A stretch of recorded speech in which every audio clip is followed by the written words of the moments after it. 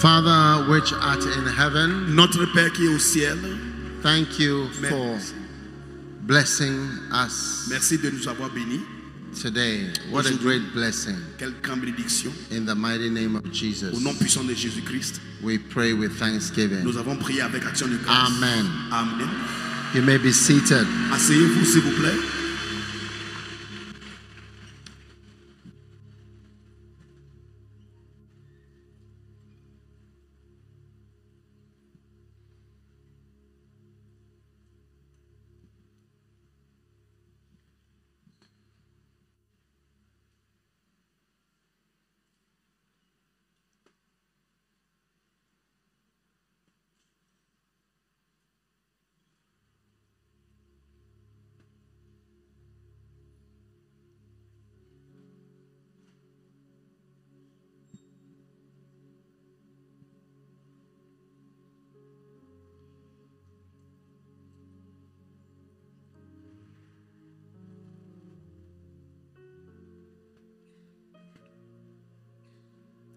Hallelujah.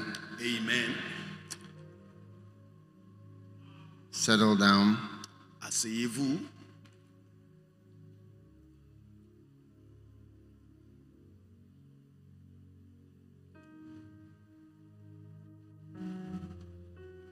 Now, this morning, Ce matin, we are continuing on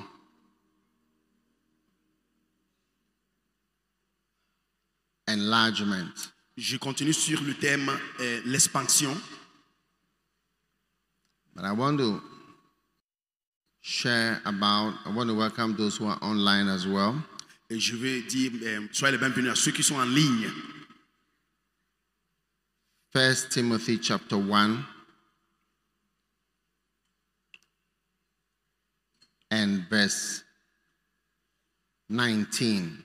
1 Timothée, chapitre 1, verset 19. I want to share about what I call those who make shipwreck. Je vais parler de ceux qui font naufrage. Amen. Amen. It's also a new book that I have written. C'est un nouveau livre que je viens d'écrire. So I want to share some things from that. Donc, Amen. je vais partager quelque chose de ce livre. Those who make shipwreck. Ceux qui font naufrage. What is a shipwreck? Qu'est-ce que naufrage? A shipwreck is a ship that is destroyed, C'est un bateau qui est détruit, like the Titanic. comme le Titanic. And it is the destruction of ministry, Et cela veut dire quand un ministère se détruit, your life and your calling. quand ton appel ou ta vie est détruit. Amen. Amen. So shipwreck is a very important subject. Donc le mot naufrage est un sujet très important. 1 Timothy chapter 1 and verse number 19. 1 Timothée chapitre 1, 19. Holding faith and a good conscience, which some having put away concerning faith have made shipwreck. En gardant la foi et une bonne conscience. Cette conscience, quelques-uns l'ont perdue et ils ont fait naufrage par rapport à la foi. Those who make shipwreck. Ceux qui font naufrage. Amen. Amen. Now, how many want to know who are those who make shipwreck of their Qui aimera savoir qui font naufrage par rapport ministries à la foi, and their lives? par rapport à leur ministère ou leur vie? Well, those who make shipwreck, you know it when you make a shipwreck of your life. Ceux qui font naufrage, vous allez connaître cela quand toi aussi tu fais naufrage de ta vie. But Mais I want to just go through how a shipwreck comes about. Mais nous allons regarder seulement comment un bateau fait naufrage. And I pray you will never forget for the rest of your life. Et ma prière, c'est que vous n'allez jamais oublier ce que je vais dire tout le long de votre vie. About those who make shipwreck. Sur ceux qui font naufrage. Amen. Amen. So turn with me now to a very famous shipwreck, Acts 27. Donc, nous allons regarder un naufrage très renommé en Actes chapitre 27. And we are going to read from verse number 1. On va commencer depuis verset numéro 1. Acts chapter 27. Actes chapitre 27. And when this is Paul, the apostle, who was on getting onto a ship. Ici, nous voyons Paul, l'apôtre, qui était en train de débarquer sur un bateau. And we see in verse 1. Nous voyons au verset 1. Let's read from the American Bible. I think it will be easier. Okay. When it was decided that we would sail for Italy, they proceeded to deliver Paul and some other prisoners to a centurion of the Augustan cohort named Julius. And embarking on an Adramitian ship. So that's like saying I'm going on this airways or this airline. Donc le mot Adramitien, ça veut dire la compagnie aérienne de une certaine compagnie de l'avion. Are you with me in the American Bible? Est-ce que vous êtes avec moi? Je lis de la Bible Semeur. Quand il fut décidé que nous partirons en bateau pour l'Italie. French people should read along the verse with us, so we don't have to translate the scripture reading. D'accord. Right? Oui. Donc on lit ensemble à l'écran, alors qu'on lit en anglais. C'est d'accord? So you can say verse 2, verse 3, verse like that, so you don't have to. Ok. Donc je vais seulement nommer le verset et puis vous allez lire vous-même à l'écran. Ok. Embarking on an Adramitian ship which was about to sail, we put out to sea accompanied by Aristarchus, a Macedonian of Thessalonica. The next, then you say verse 3. Verset 3. Yeah. Verset 3 maintenant. The next day we put in at Sidon, and Julius treated Paul with consideration and allowed him to go to his friends to receive care. From there we put out to sea and sailed under the shelter of Cyprus because the winds were contrary. When we had sailed through the sea along the coast of Cilicia and Pamphylia, we landed at Myra in Lycia. Are you with me? Yes. Hello, are you there? Yes. Verse 6. There the centurion found an Alexandrian ship sailing for Italy, and he put us aboard in it. When we had sailed slowly for a good many days, and with difficulty had arrived off Cydnus, since the wind did not permit us to go further, we sailed under the shelter of Crete off Salmon. Verse 8. Verset 8 maintenant. And with difficulty sailing past it, we came to a place called Fair Havens, near which was the city of Lasea.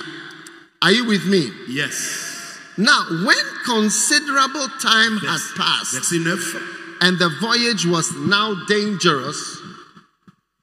Are you with me? We are talking about those who make shipwreck. Nous parlons de ceux qui font naufrage. This is a famous shipwreck in the Bible. Et cela est un naufrage.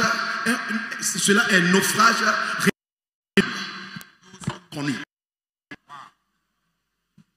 This is a famous shipwreck in the Bible. Et nous sommes en train de lire ce naufrage qui est connu dans la Bible. Verse 9. When considerable time had passed and the voyage was now dangerous, since even the fast was already over, Paul began to admonish them and said, Men, I perceive that the voyage will certainly be with damage and great loss. not only of the cargo and the ship, but also of our lives. Huh? Oui. I perceive. Je perçois.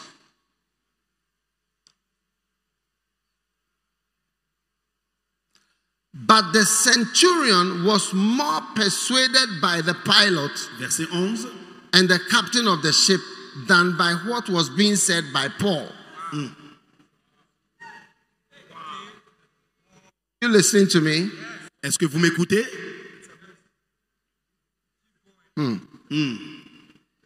Because the harbor was not suitable for wintering, Verset 12.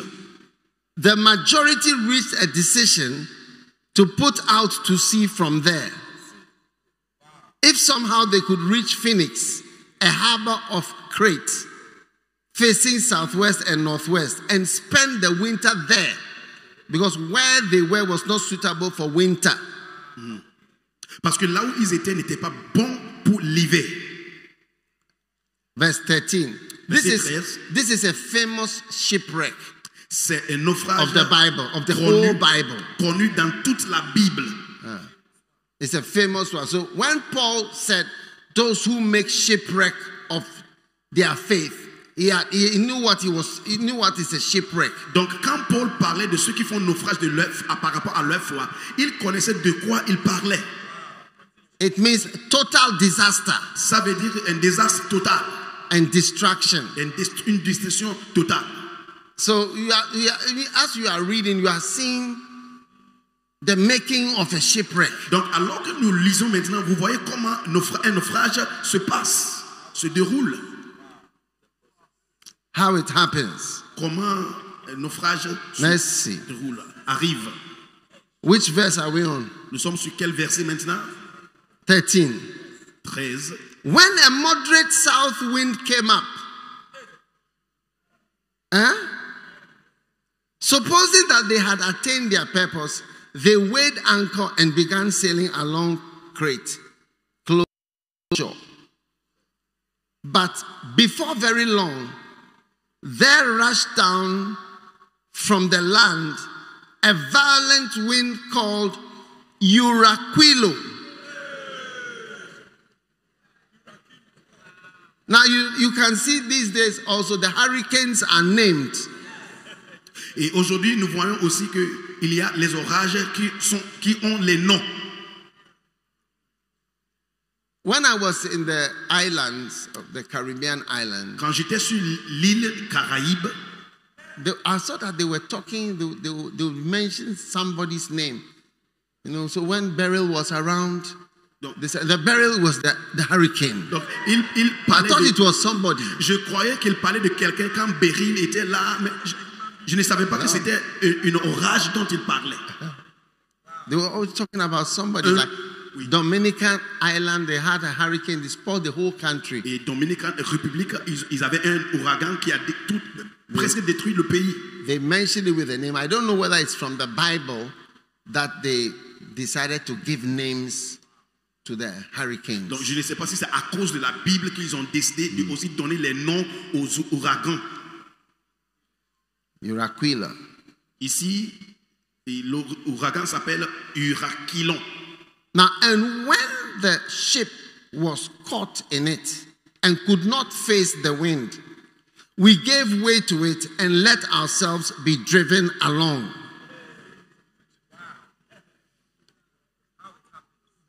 Are you listening? Est-ce que vous écoutez? Now, you see, one of the marvels is in you. I want you to know that God has put in you an ability to overcome. You see, if you imagine sitting in a boat and the direction of the boat, you are able to let the wind blow in the sails in such a way that it will direct the boat across the Atlantic Ocean from England to America. Do you understand? Over the seas and keep going in the same direction by wind. It's a wonder. L'une des choses qui m'émerveille beaucoup, c'est que Dieu nous a donné la capacité de vaincre. Si tu es dans un bateau et le vent te pousse sur l'Atlantique, de Londres aux États-Unis, c'est une chose merveilleuse. So this one says that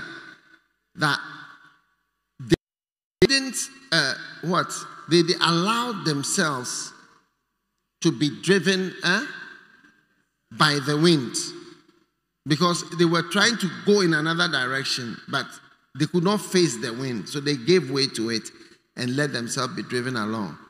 Running under the shelter of a small island called Clauda, we were scarcely able to get the ship's boat under control. After they had hoisted it up, they used supporting cables in undergirding the ship, and fearing that they might run aground on the shallows of Syrtis, they let down the sea anchor, and in this way let themselves be driven along. The next day, as we were being violently storm-tossed, they began to jettison the cargo. And on the third day, they threw the ship's tackle overboard with their own hands. That is, they started to throw things in the ship outside. Ils ont commencé à jeter les cargaisons en dehors du bateau. Talamata parapota sabakala daria dele baba. Shipwreck, it means you are starting to throw things out. Naufrage veut dire que quand tu commences à jeter tes cargaisons dehors. Because desperation is coming. Parce que maintenant tu es désespéré. Since neither sun nor stars appeared for many days, the sun didn't appear, and the stars also didn't appear because of the clouds. Et ils n'ont pas vu le soleil ni les étoiles à cause des nuages. And no small storm was assailing us. From then on, all hope of our being saved was gradually abandoned. Those who make shipwreck. Ceux qui font naufrage. There is a place where you realize that I'm not going to make it. Il y a un endroit, quand tu arrives, tu sais que tu ne peux pas réussir. I'm not going to make it. Tu sais que tu ne peux pas.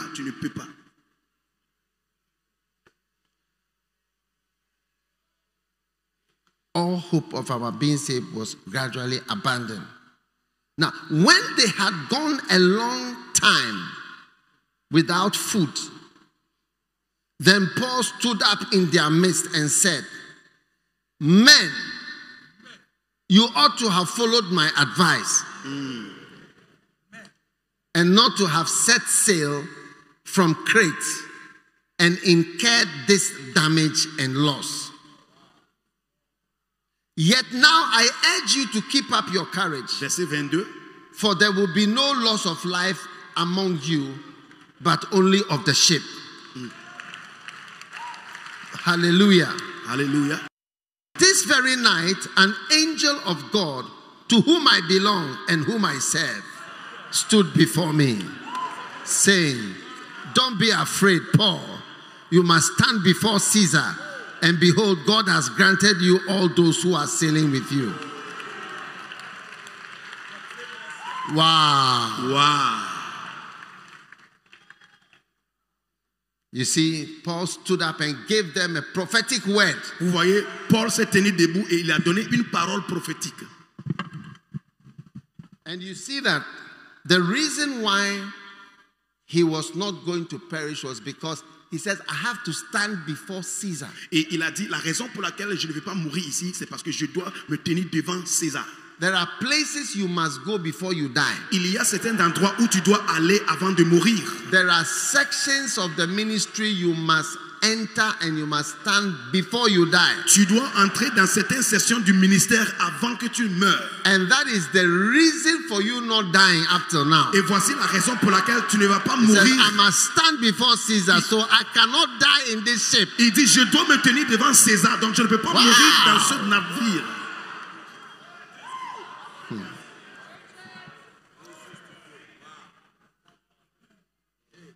You must stand before Caesar. Je dois me tenir devant César. You must be at certain places. Tu dois être à certains endroits. And behold, God has granted you all those who are sailing with you. Therefore, Therefore, keep up your courage, men. Verset 25. For I believe God that it will turn out exactly as I have been told. But we must run aground on a certain island. Verset 26. Now, Maintenant, when the 14th night came, verset 27 maintenant. Now I'll give you a movie to watch. Je vais vous donner un film à regarder. It's called The Perfect Storm. Et cette... It's scary.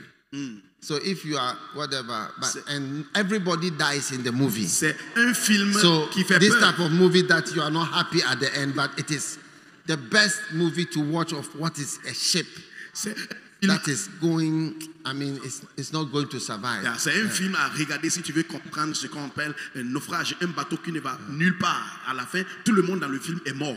Donc, how many don't like movies that everybody dies and it's sad? I don't like that qui movies n'aime at pas all. un film dans lequel tout le monde meurt à la fin.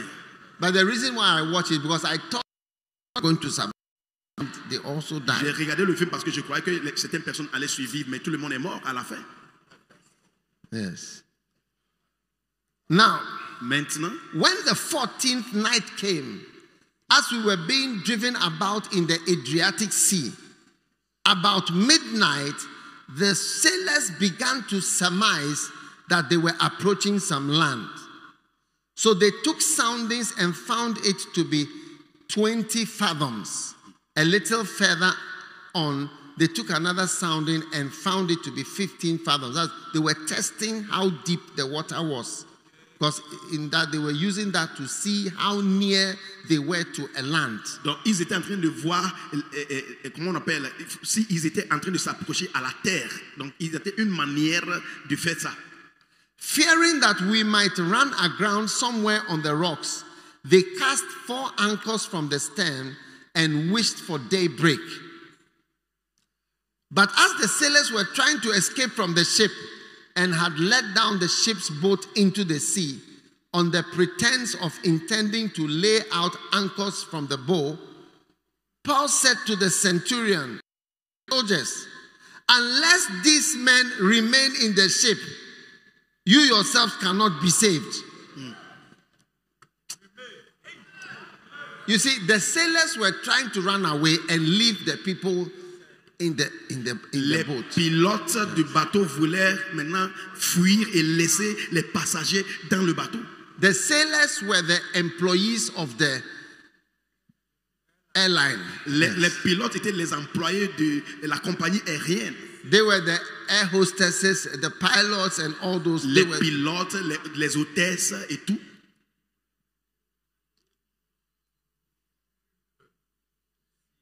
And they go into the boat, and with a small boat, maybe then they can go away. Et eux, ils vont entrer dans le petit bateau et puis fuir. So Paul told them, Paul dit, these people must stay. Eux, ils doivent rester avec So nous. now, people, even though he was a prisoner, people were listening to it. I mean, he had a voice. Bien qu'il était prisonnier, il avait une voix dans le bateau.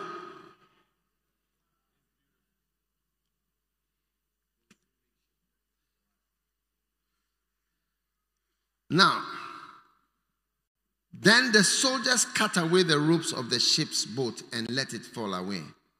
Until the day was about to dawn, Paul was encouraging all of them to take some food, saying, today is the 14th day that you have been constantly watching and going without eating, and have taken nothing. Therefore, I encourage you to take some food, for this is for your preservation. For not a hair from the head of you will perish. Oh, clap for Paul. Il faut acclamer pour l'apôtre Paul was Paul. encouraging the people. Paul était en train d'encourager les gens.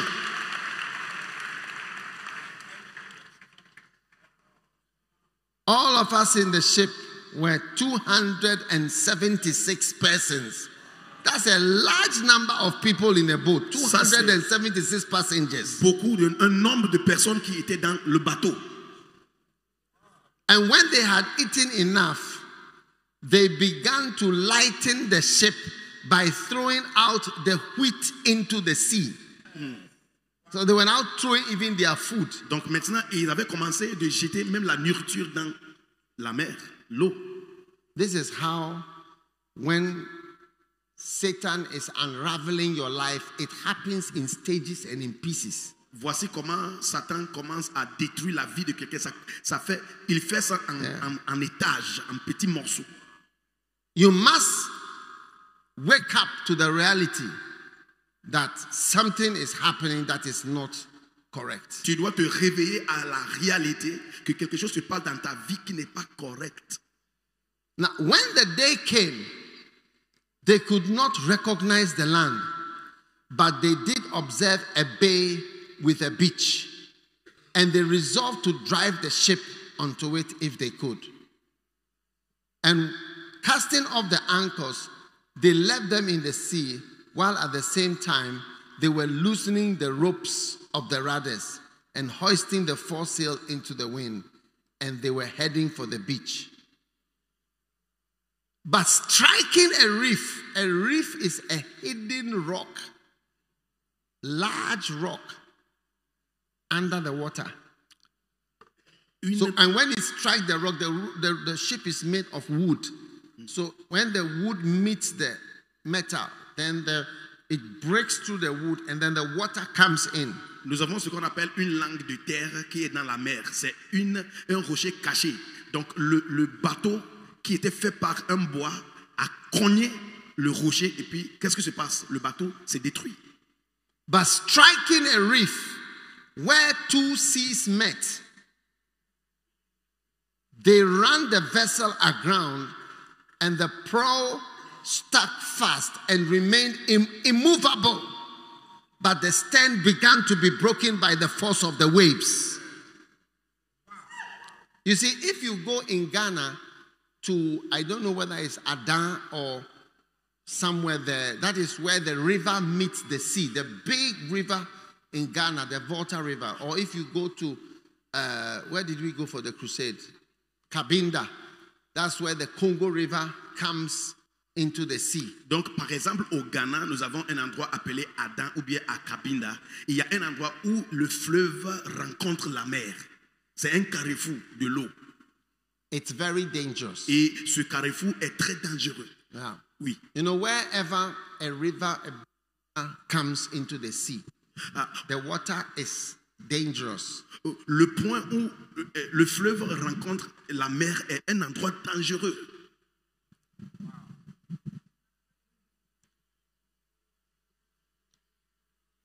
When you fall into the water in this country, you can be found in the next country. Si tu tombes dans l'eau dans ce pays, tu peux être trouvé à un autre pays. So the ship was being broken by the force of the waves. Now the soldiers' plan was to kill the prisoners so that none of them would swim away and escape.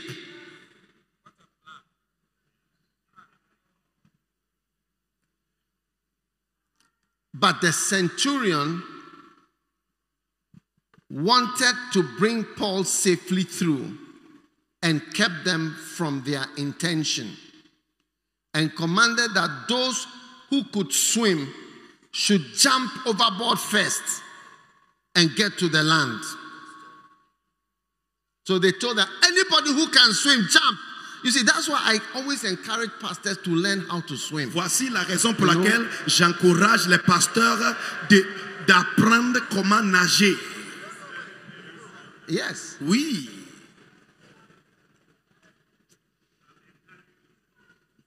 I'm always encouraging my pastors, the young ones, all of them, learn how to swim, and your families. Otherwise, water means death. J'encourage mes pasteurs, il faut apprendre à nager, toi et puis ta famille. Sinon, l'eau signifie la mort pour toi. Water always means death when you don't know how to swim. The swimming pool, which is somebody's pleasure, means death for you. Une piscine qui représente le plaisir pour quelqu'un peut représenter la mort pour toi si tu ne sais pas comment nager. So now they told them, anyone who can swim, if you know you can swim, feel free. Maintenant, ils ont dit, si tu sais que tu peux nager, il faut être libre, il faut sauter dans l'eau. Jump into the water and swim for your life. Il faut sauter dans l'eau, il faut nager pour ta vie. Yeah. Wow. And then the rest should follow, some on planks and others holding onto various things from the ship. So you see, even if you don't know how to swim, when you are holding even a piece of wood, you will not even know how to be moving with the thing. Donc, si tu ne connais pas comment nager, tu ne peux même pas tenir un bois sur l'eau pour bouger. Tu ne peux pas. Oh yes. Ah oui. Oh yes. Ah oui. So it happened that they were all brought safely to the land. All the 276 passengers and crew were brought safely to the land. Stand up, everybody. Debout tout le monde. Pray. We are preaching about those who make shipwreck. If you want to come this way, you can. Feel free. Vous pouvez venir ici, s'il vous plaît. Il y a de la place. Nous sommes en train de... Lift your hands up. Levez vos mains, s'il vous plaît. And those who make shipwreck. Ceux qui font naufrage. This is just a short message for morning. C'est juste un message, un court message pour ce matin. You may call it morning warning. Oui, vous pouvez appeler ça l'avertissement du matin.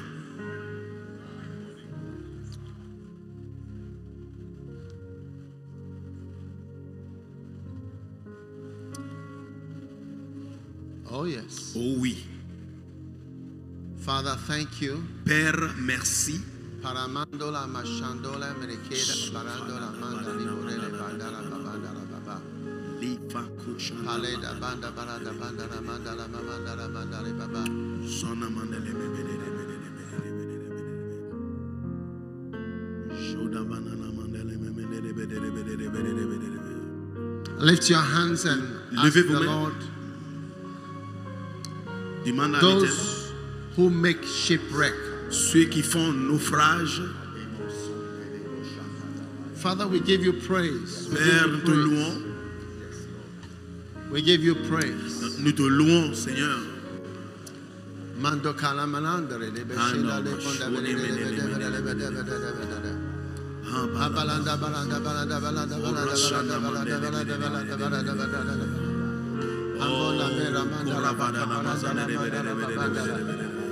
Palamanda shobele kabara mandala bala bala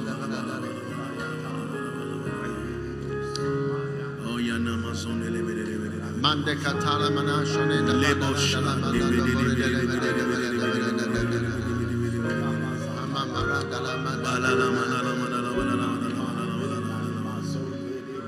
Oh ye veni me kusanda na mama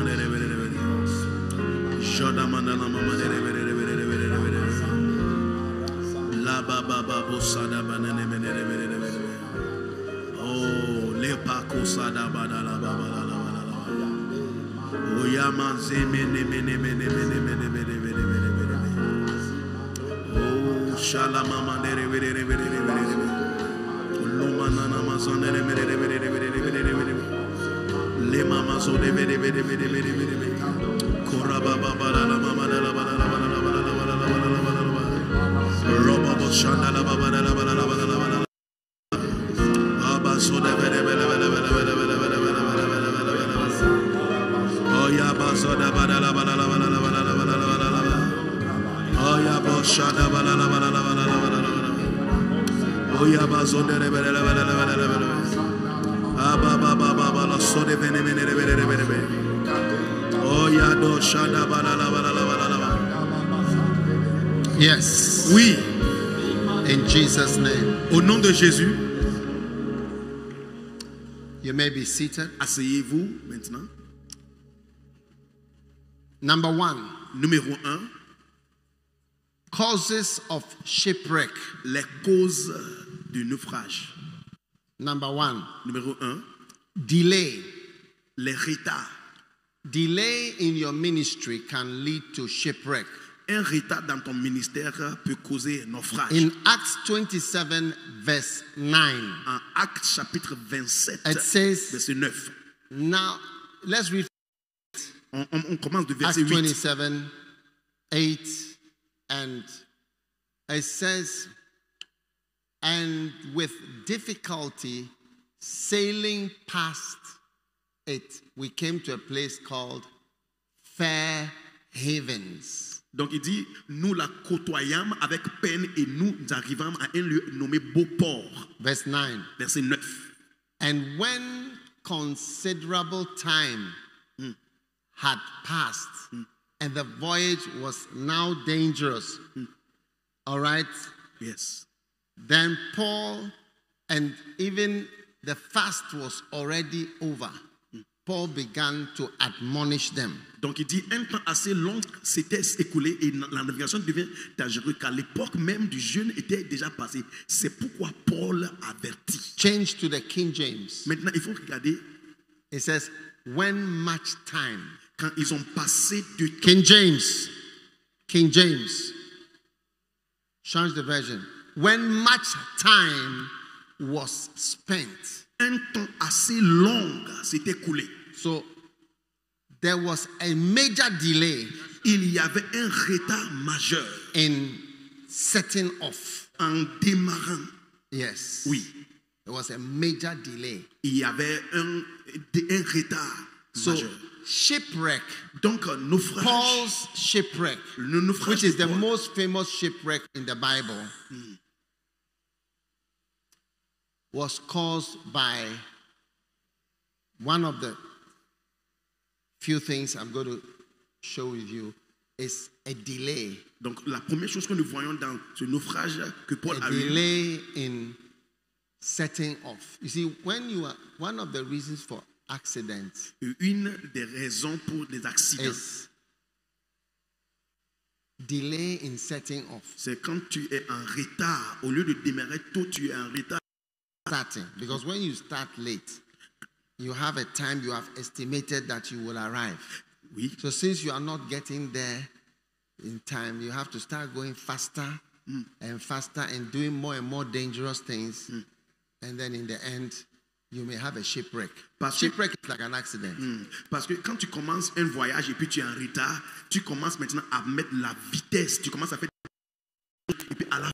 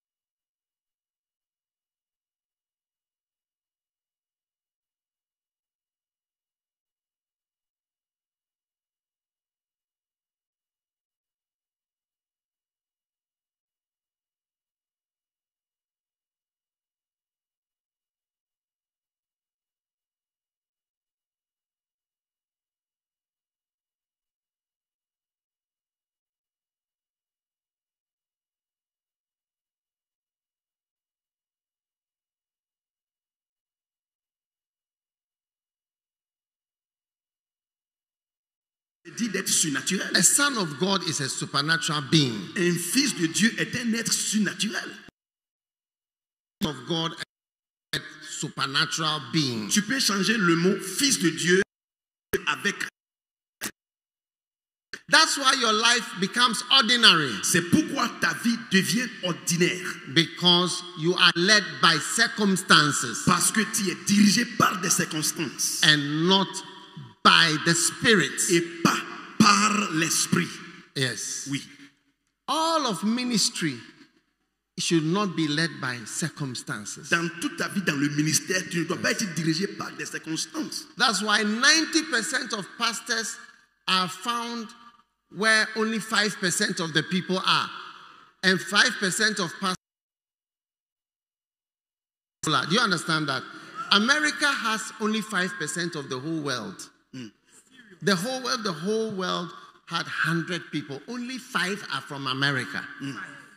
And 90% of all ministers of the gospel are in America. C'est pourquoi 90% de ministres se trouvent ministering to the 5%. So I'll give you time. So preach. C'est pourquoi 90% de pasteurs se trouvent à un endroit où se trouvent seulement 5% de personnes. Alors que les 5% de pasteurs se trouvent à l'endroit où il y a 90% de personnes. Aux États-Unis, par exemple, les États-Unis font seulement 5% du monde entier, mais il y a encore 90% des pasteurs qui se trouvent aux États-Unis. Oui.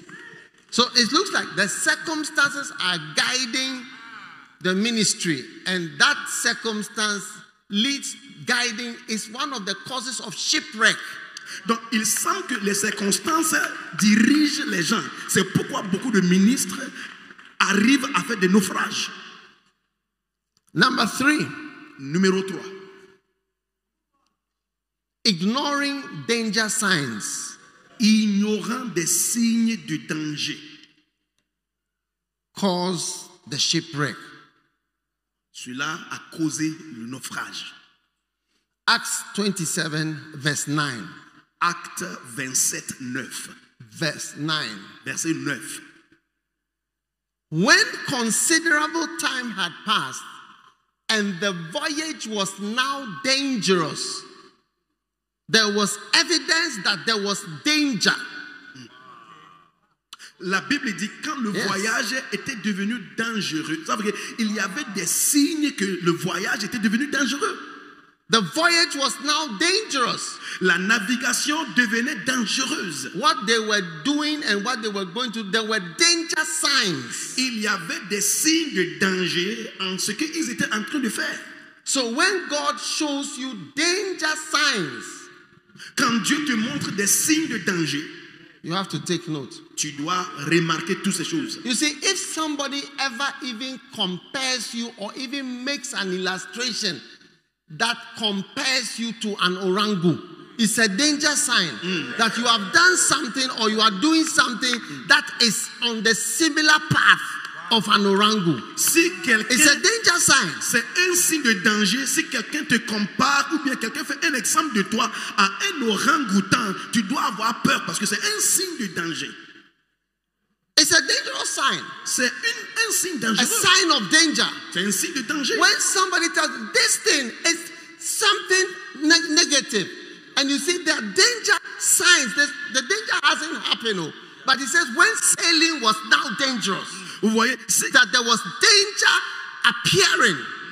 Si quelqu'un te dit que ce que tu fais est une chose dangereuse, il faut arrêter, il faut avoir peur parce que dans ce verset, ce n'est pas parce qu'ils étaient dans le danger. La Bible dit quand ils avaient commencé, il y avait des signes de danger devant eux. When somebody points and says, this thing that you are doing, this is what this person did. This thing that you are doing, this is what this person who ended up like this is how he did. You should never be happy with such comparisons because it's a danger sign. And that means that there are some danger signs around your life. Danger signs lead to a shipwreck when you ignore the danger signs. Si quelqu'un te dit, il faut arrêter de faire ce que tu fais parce qu'à la fin, ça va arriver comme ça. Cette personne a commencé comme ça et il a fini par ça. Il faut avoir peur parce que ce sont des dangers, ce sont des signes de danger. Et des signes de danger arrivent, ça va t'amener à faire un naufrage. Yes. Oui. What danger signs are there? Quels sont les signes de danger? What danger signs are there? Quels sont les signes de danger? What? Even when you see somebody behaving in a certain way, you can say, this is a danger sign. That comment you made, that behavior, your face, your attitude, it's a sign. It's not a comfortable sign. Si tu vois quelqu'un se comporter dans une certaine manière, ou bien la personne fait son visage dans une certaine manière, ou bien la personne se comporte ou bien fait des commentaires, ça peut être un signe de danger. Ignoring danger signs. Ignorer des signes de danger. Yes. Oui. Ignoring danger signs. Ignorer les signes de danger. Oh yes. Ah oui. Sometimes we have meetings as pastors and people exhibit danger signs. Des fois, quand nous avons des réunions de pasteurs, certaines personnes, ils font montrer des signes de naufrage. They exhibit danger signs. Ils font montrer des signes de danger. And you can see that there's some danger here, but you don't have to, I'm telling you, you don't have to ignore it. Et on voit déjà qu'il y a un danger ici. Je vous dis, il ne faut pas ignorer ces signes. Don't just continue going on the journey ignoring those signs. Il ne faut pas continuer à naviguer en ignorant ces signes de danger. You know, one day I was at a meeting and I came late for the meeting. Un jour, j'étais dans une réunion et puis j'étais en retard pour la réunion. When I got there, quand je suis arrivé, it was just, the meeting was in an office like this. C'était dans un bureau comme ça, une réunion dans le bureau. And one of the pastors was sitting in my chair and conducting the meeting. Et l'un des pasteurs s'est assis dans ma chaise en train de diriger la réunion. Because I didn't have a special chair. Parce que I just had a chair, but that was my chair. À cette I don't know it was special, yeah, but it was a special chair, okay. À cette époque-là, je n'avais pas une chaise spéciale, mais c'était ma chaise. What is that? Mais qu'est-ce que cela veut dire? So I told him, I said, if I'm not here, never sit in my chair to have any meeting. Never. J'ai appelé le pasteur et je lui ai dit, si je ne suis pas ici, il ne faut jamais t'asseoir dans ma chaise. And don't conduct any meeting if I'm not here. I've not asked you to conduct any meeting. He started the meeting.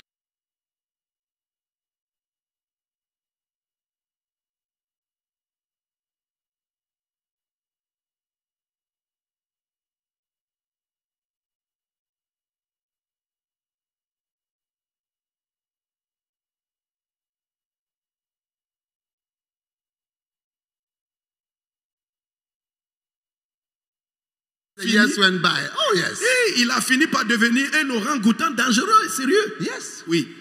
When you see somebody's face and you see, you have to learn to read faces. Almost 60% of communication is non-verbal. Si tu vois le visage de quelqu'un, il faut apprendre les signes de visage parce que presque 60% de communication sont non-verbales. Those of you who don't read faces. Ceux d'entre vous qui ne lisent pas les visages. And you don't interpret faces. Et vous n'interprétez pas les visages. You are lost. Vous êtes perdu. You are lost. Vous êtes perdu. You are almost deaf and dumb. Vous êtes comme des sourds et muets. Certain faces, certains visages, and certain expressions, et certaines expressions, and certain attitudes, et certaines attitudes, it's a danger sign. C'est un signe dangereux. It's a danger sign.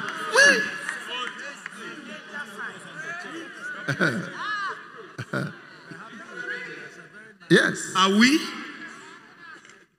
One danger sign is someone who understands orangus. Un signe de danger. Like, I don't. Un signe de danger, c'est quelqu'un qui semble comprendre les orang-outans. Let's say somebody is angry about something to do with something that is being done in the church. So I say, yeah, I don't agree with him, but I understand his issues.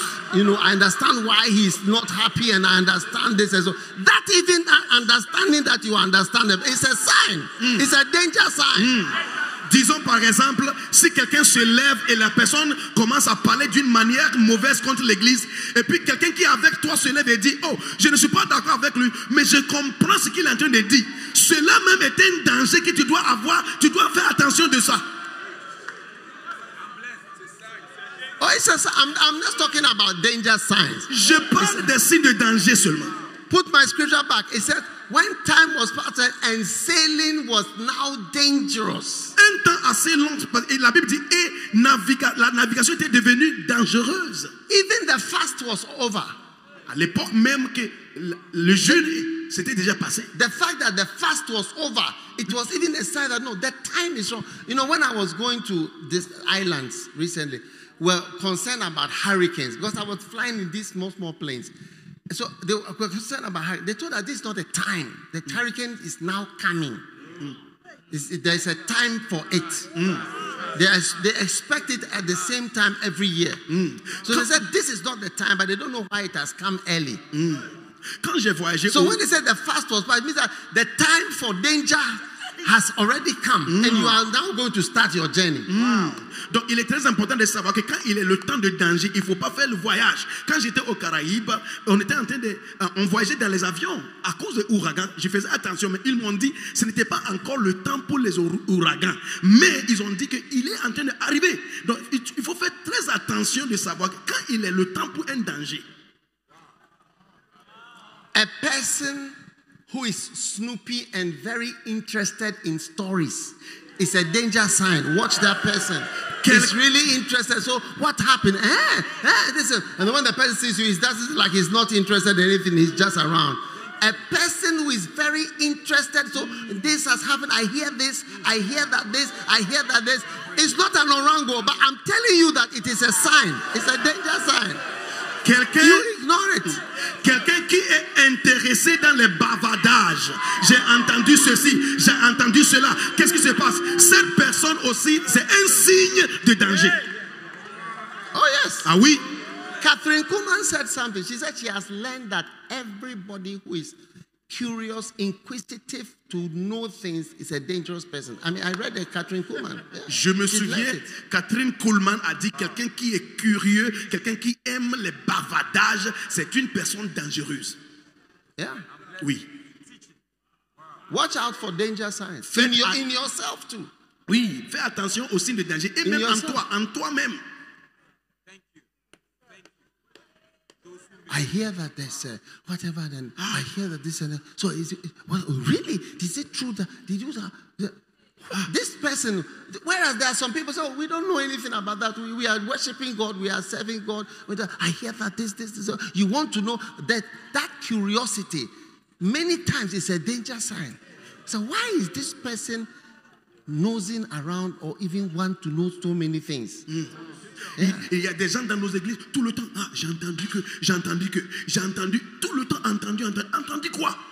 Alors qu'il y a des gens dans l'église qui ne connaissent rien, mais ces personnes, tout le temps, j'ai entendu, est-ce que tu as entendu? Cette curiosité, c'est un signe de danger. All right. Oui. Sit down, I've not finished. Asseyez-vous, on n'a pas encore fini.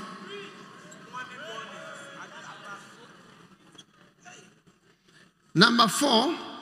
Numéro 4.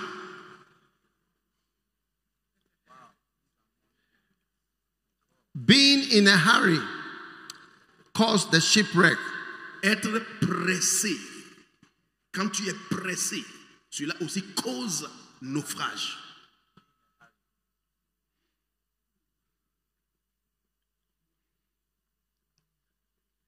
Now, when much time was spent, we are looking at why the shipwreck happened. Nous sommes en train de regarder pourquoi le naufrage. Yes. When much time was spent, Charlie, it's late. We have to move. Ils ont passé assez de temps, donc ils ont dit, hey, nous devons bouger maintenant, nous sommes en retard. Jesus is never in a hurry. Jésus n'est jamais pressé. Watch out for something that you are doing too much in a hurry. Faites attention quand tu es sous pression d'être pressé. Being in a hurry to be rich. Quand tu es pressé de devenir riche, is it is even a dangerous. You can see something bad is going to happen to this person. On voit déjà que quelque chose de mauvais va arriver à cette personne. The Bible says that he that hasteth to be rich has an evil eye. La Bible dit celui qui est en hâte de devenir riche a un œil mauvais. So shipwreck is going to happen to you if you are in a hurry to have money in the ministry. Tu auras naufrage si tu es pressé pour avoir de l'argent dans le ministère. You'll soon be shipwrecked. Bientôt tu auras naufrage. If you are in a hurry to have money. Quand tu es pressé pour avoir de l'argent. I've not yet seen any orangu who was not an orangu connected to finances and money. Je n'ai jamais vu un orang-outan qui était devenu un orangu et cet orang-outan n'était pas connecté à avoir de l'argent. I remember one orangu, when he was writing books, it's only about money. Je me souviens, un orang-outan, quand il écrivait des livres, tout ce qu'il écrit, that's even a sign. C'est un signe déjà. Yes. Oui. It's even a sign. Même ça, c'est un signe. Because my sons in the ministry, this ministry is not a ministry after money or like no. I'm not saying if you preach about money or write a book about. I've written books about money, but I'm saying that like when the chance for you to even express yourself, the only preaching is money. The only book is money. This is money. It shows that there is something. Oui. It's a sign. C'est un signe. Je ne dis pas de ne pas prêcher ou bien écrire sur l'argent, mais je suis en train de dire que si tu as l'opportunité de parler ou écrire ou prêcher et tout le temps tu ouvres ta bouche, c'est de l'argent, l'argent et l'argent, c'est déjà un signe de danger. I remember one fellow je me souviens who made shipwreck. He that has an evil eye, put the scripture there. He that hasted to be rich has an evil eye. Un homme envieux a hâte de s'enrichir. La Bible dit il a un œil mauvais. One pastor, he went somewhere when he was staying in the place. He told them there was something wrong with their house. This is in America. So he told them, sue them, you will get a lot of money. Oh. Look, and this is a person, yes. Sue them. It's like the person only thinking about money. Everything is, I can get money from them. Un pasteur était envoyé quelque part et sa maison, il y avait un petit problème. Et le pasteur dit à l'autre personne, il faut les amener au tribunal, à la justice, parce que tu auras beaucoup d'argent. Une petite chose, toi, tu penses à l'argent. Yes. Oui. And you see people trying to sue to get, people go to court. One of the reasons is to get money. Like when I sue you, you settle and you pay this and you pay this. Tu vois, les gens amènent les autres au tribunal, à la justice parce qu'ils envisagent de l'argent. Ils veulent avoir de l'argent. Yeah. Oui. We'll say this about you, so if you don't, we'll pay all this money. Yeah. Don't pay even 1 cedi. Yeah. Don't pay even $1. Don't attaque. pay. Rather pay lawyers. Don't pay them. Don't pay such people. Il y a des gens. Not even a single dollar. Il y a les gens. Don't give them. Yeah. Yeah. Because when you feed them,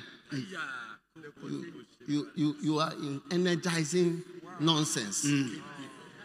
Il y a des gens qui attaquent les pasteurs en justice pour avoir l'argent.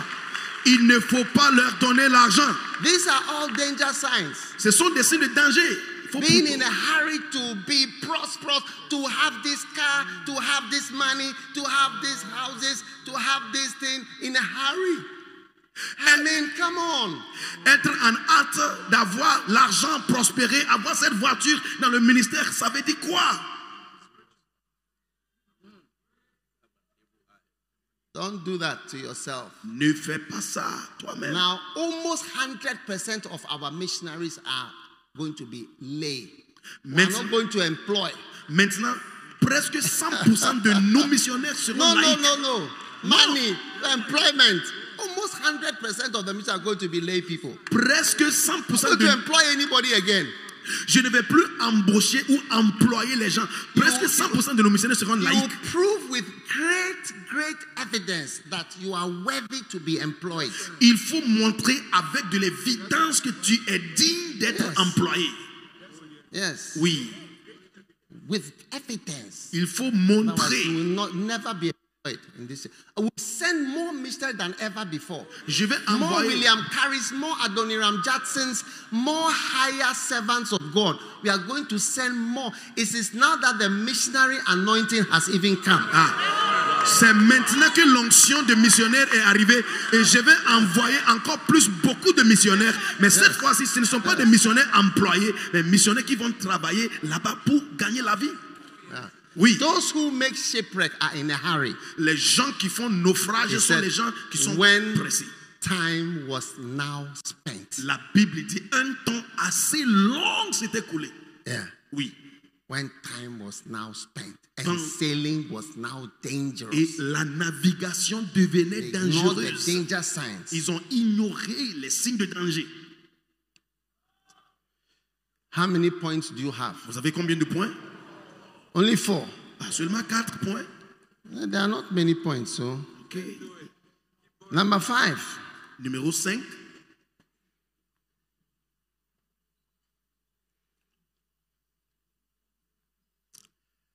Are you there? Est-ce que vous êtes là? Trusting in the majority. Ayant confiance dans la majorité. Cause a shipwreck. C'est ça qui a causé naufrage. Acts 27, verse 12.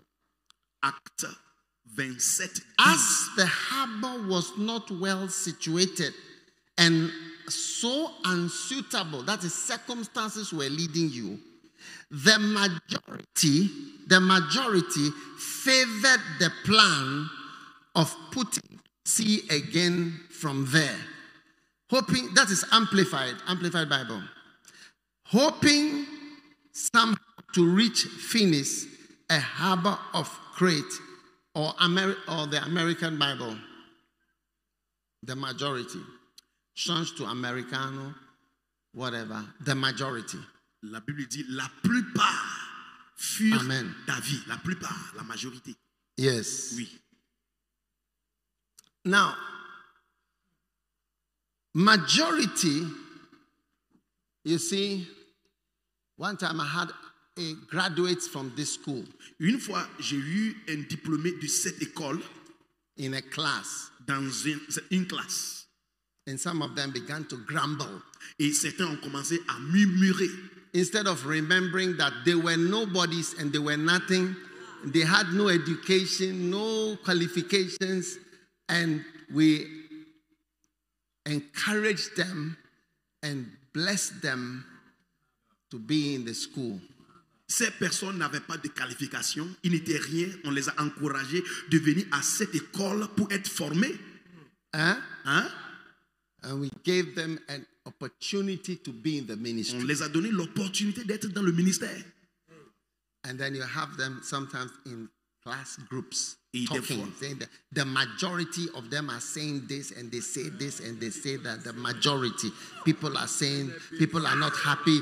Some are saying this, people are not happy. People are saying, people are not happy.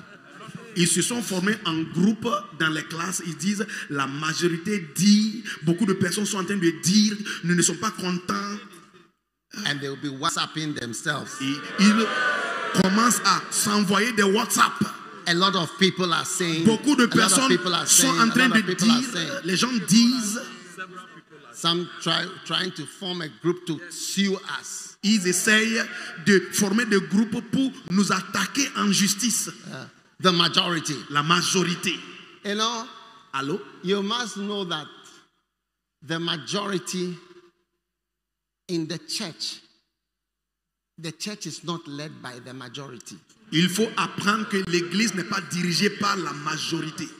I'm the leader of my church. Je suis le leader. I'm not in a committee. Je ne suis pas dans un comité. We don't vote on my leadership. I'm not standing for you to choose me. Ma manière de leadership n'est pas comme on va voter pour que vous me choisissez. Non, vous me choisissez. Non. I will never subject myself to elections. Je ne vais jamais m'assujettir aux élections. Never. Jamais. I'm not a fool. Je ne suis pas And insensé. I may not even win the election in my own church. Peut-être je ne vais même pas gagner des élections dans ma propre église. I have to go and smooth talk all of you and say this and say, we didn't come here by democracy. Je dois aller voir les gens pour dire qu'il faut voter pour moi. Si vous votez pour moi, on ne fait pas le ministère à cause de la démocratie.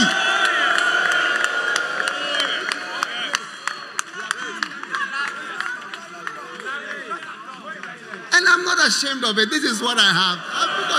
God has used me to build a church. I'm not going to subject myself to your ideas. Et je n'ai pas honte, je n'ai point honte de dire ça parce que Dieu m'a donné cette grâce pour construire cette église. Je ne peux pas m'assujettir aux idées des autres. Have you not seen that it was the decision of the majority that led to the shipwreck? Ah, vous ne voyez pas, c'était la décision de la plupart, la majorité, qui les a amenés à faire le naufrage. When the 12 spies went to go and look for the promised land, how many of them, was it the majority who said we shouldn't go or the minority? Majority. It was the majority. Quand les 12 espions étaient envoyés d'aller espionner la terre, c'était la majorité ou les minorités qui ont dit il ne faut pas aller. C'était la majorité. La majorité. The majority. La majorité. A lot of people are saying, many people are saying, you can go to wherever with your many people that are saying.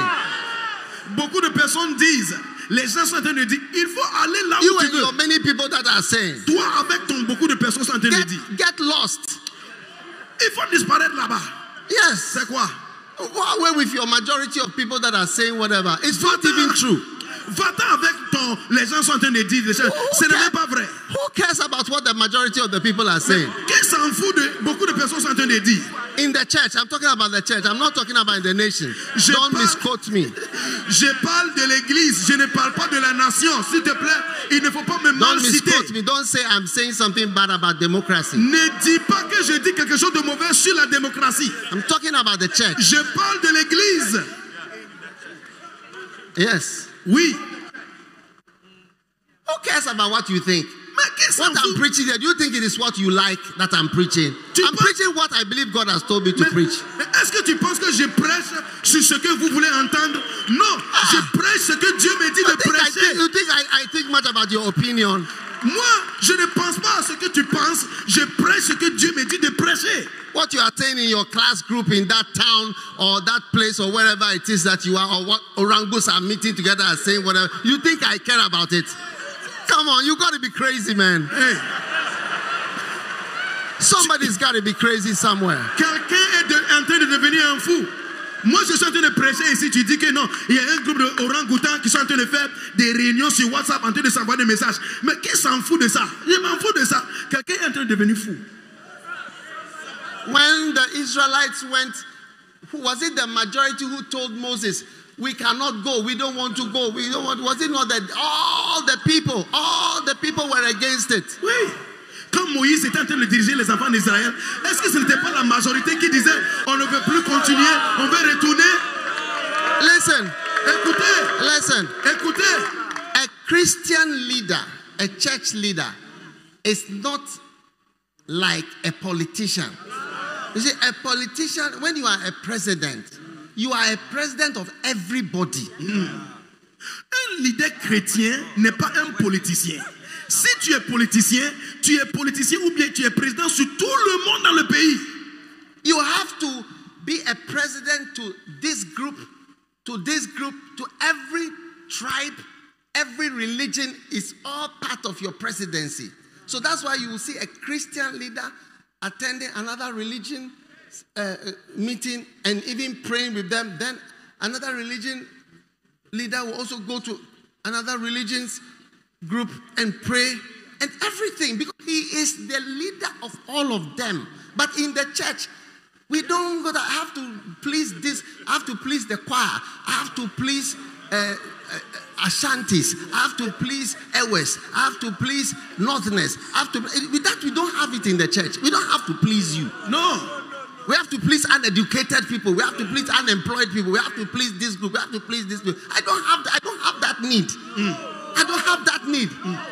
Si tu es président d'un pays, tu es président sur tout le monde. C'est pourquoi tu vois un président peut être chrétien, mais de temps en temps, quand une autre religion se rencontre, il part là-bas pour prier avec eux. Pourquoi? Parce qu'il est président sur tout le monde.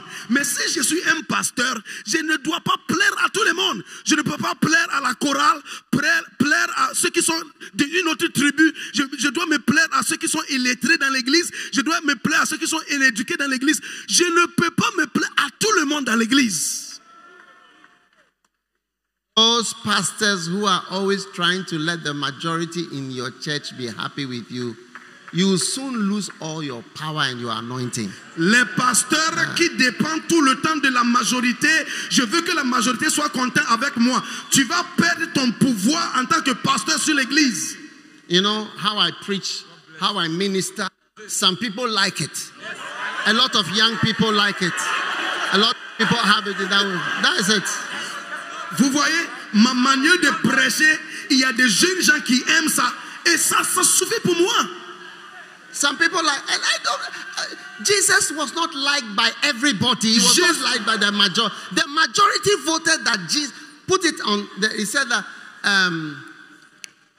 crucify, should I choose, what is his name? Barabbas. Or Jesus. Jesus. Put it up there. And they said, no, we choose Barabbas. Like, it's incredible when people in the church are allowed to choose like what they choose of the majority. Like they selected Barabbas and said, we prefer Barabbas to Jesus Christ. Jésus-Christ n'était pas aimé par majority of the people. Oui, Jésus-Christ n'était pas aimé par tout le monde. Quand ils ont demandé à la majorité dans l'église de choisir, ils ont choisi Barabbas au-dessus de Jésus-Christ. Spiritual things don't go. Jesus Christ was a spiritual leader. He would not be chosen if he was to be subject to what do the people think. Why don't you read on the social media how people insult pastors? Have you seen in every country? In Kenya, in South Africa, in Zimbabwe, I mean, Ghana, America, you cannot even, when you see the insults and the hatred for every different pastors. We are not following what people think. It's nice. You are a good pastor. Sometimes people will tell me, écoutez, si tu es un leader spirituel, tu ne peux pas plaire à tout le monde. Il faut aller sur les réseaux sociaux. Partout dans chaque pays, on insulte des pasteurs. Au Canada, aux États-Unis, au Gabon, au Congo, partout on insulte les pasteurs. Pourquoi? Parce que les gens n'aiment pas les pasteurs. Il y a une haine pour des pasteurs. Donc on ne peut pas plaire à tout le monde. On plaît seulement à Dieu. Yeah, oui. Sometimes they will say, well, why don't you show the hospital you are doing? Why don't you show the orphanage? I say, look, these people, well, you can show them orphanage, this, that. They will still never like you or approve of you. That's why I don't bother to show all those things. The kind of humanitarian work that we do, you'll be shocked how much. They don't even need to know. We are doing it because of Matthew 25. That is why we are doing it. Les gens me disent, pourquoi est-ce que tu ne mets pas les photos des œuvres humanitaires que tu fais? Pourquoi pas est-ce que tu ne mets pas des photos de ton hôpital sur les réseaux sociaux afin que les gens te voient et puis les gens vont te respecter? J'ai dit, les gens ne nous respectent pas parce que nous sommes en train de faire des œuvres humanitaires. Si on ne t'aime pas, on ne t'aime pas. Et on ne fait pas ces choses à cause d'eux. On fait ça à cause de Matthieu chapitre 25. Oh yes. Oh. The brother said, why don't you show them this work you are doing? Why don't you show them? Why should I show them? Look at God. He has Saturn, the moon, the stars. We never saw it till 1950 something that we saw that the earth was even round. He doesn't care that you don't know that he is so great. Because you are nothing. Why does he care about what you think? Les gens disent, il faut montrer des photos, des choses que tu fais aux autres. Ce sur les réseaux sociaux afin que les gens te voient et puis ils vont t'aimer. Écoutez-moi, Dieu s'en fout si nous sommes au courant qu'il y a des planètes quelque part ou pas. C'était en 1945 que les gens ont su qu'il y avait des planètes quelque part. Mais pour Dieu, il s'en fout. Si tu ne veux pas savoir, il s'en fout de ça. Look, those of you up there, show us fly by Saturn and Jupiter. Just show us the video of that, the thing of whatever.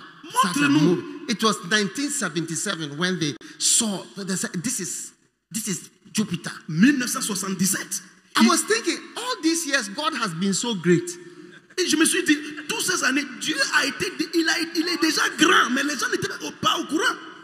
He doesn't mind us at all. Il s'en fout de nous, il ne regarde pas. To try to get the majority of this world to love him. Et tu essaies d'avoir la majorité du monde pour aimer Dieu.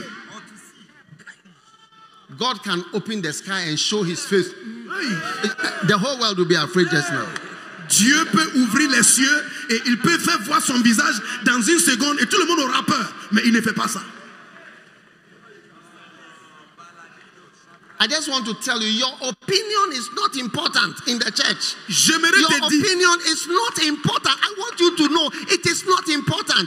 It is God's word that is important. Your opinion and your idea and your opinion, it will never be, it is not important.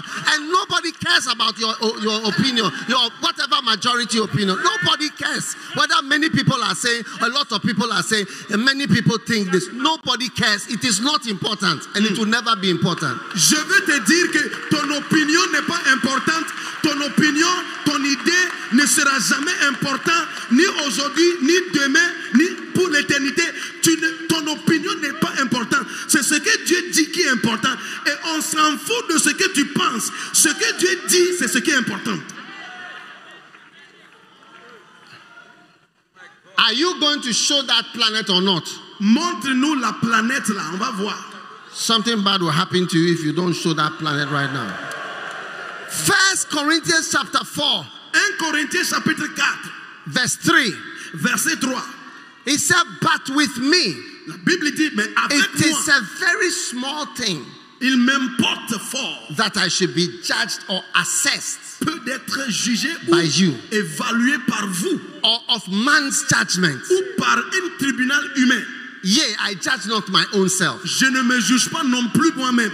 Remember this verse always. Souvenez-vous de ce verset tout le temps. It is a very small thing. Il est une petite chose that I should be judged by you. Que je sois jugé par or vous. By a group of rebels. Ou par un groupe de rebelles.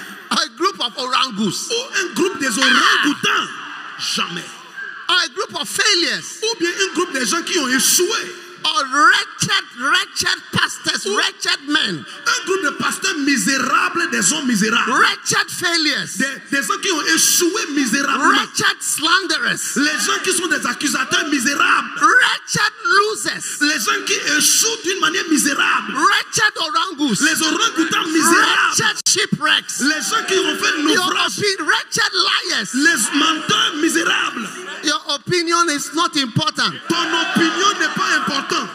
Paul said, Paul a dit, with me, it is a very small thing. Il dit, pour moi, il m'importe fort peu. It's a very small thing. Il m'importe fort peu. Your opinion is a very small thing to me. Ton opinion est une petite chose pour moi. Very small. Et ton opinion est fort peu pour moi. Yeah. Oui. And I want to tell you. Et je veux te dire. And to tell my bishops. Et je veux dire à mes leaders. Mes leaders. My churches. Mes églises. Your opinion is very small to me. I want you to know that. Vos opinions very small. Sont très petites pour moi. Oui. Preach. Do you know how long people have mocked me as I preach my message, loyalty, this and that? Vous savez que les gens se moquent de moi quand j'ai commencé de prêcher le message de loyauté, déloyauté. Today, as we are here, you see, largest church in South Africa, largest church in this, largest church in that. They are all sitting here, different countries. They just hear a drop of it. And they say, we want to be here. And they're all here. They line up here. Wow. Coming here. Largest church in Paris, largest in Côte d'Ivoire, largest church in the pastors, Zimbabwe, this, that, all. Yeah. Aujourd'hui, dans cette conférence, Your opinion, and whether they were here or not, your opinion has no value to me. But I'm quoting what Paul said. It's a very small. It's not being small. It's very small. Je suis en train de citer la même chose que Paul a dit. Wretched liars, wretched Les deceivers, menteurs misérables, wretched deceivers and liars. les trompeurs misérables et des menteurs. I say some of these wretched orangus, losers, failures, shipwreck of ministries, Je vois shipwreck, disasters of ministry. des gens qui ont The fait opinion naufrage. is nothing. Yeah. Oh. Les gens qui ont fait naufrage de leur ministère, naufrage de tout. Les gens qui sont misérables. Tu entends ces personnes en train de parler, mais qui a dit que leur opinion est importante? Je suis en train de citer ce que Paul a dit. Il a dit, votre opinion est très petit, pas petit, mais très petit. Ce n'est pas important. Oh yes. Oh oui.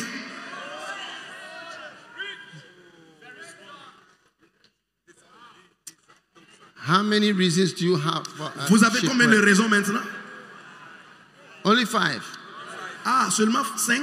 Well, there are only just a few. Ah, il y a seulement un peu. What is the first reason? Premier point, c'est quel point? Delay, Le retard. called the shipwreck. Don't delay so that later you'll be rushing and then you see that you are not out of time. Il ne faut pas être en retard, sinon tu vas commencer à courir pour pouvoir. Second reason, Numéro 2. being led by circumstance. You see, wretched men who are not spiritual, they follow circumstances. When things look bad or there's winter, then you have wretched, unspiritual men. Wretched, miserable. Les hommes misérables, ce sont les hommes qui se laissent diriger par des circonstances et ce sont les gens qui ne sont pas spirituels. If you have even 1 ounce of spirituality, you will not be able to criticize honorable people that are serving. But because you are a wretched, carnal man, wretched, miserable man, that is why you can open your mouth to criticize God's humble and holy servants. Si tu avais seulement une goutte de spiritualité, tu ne peux pas te laisser pour critiquer les hommes de Dieu qui sont humbles et honnêtes, les gens qui servent Dieu. I call you wretched and you will be wretched. Je t'appelle misérable et tu resteras misérable.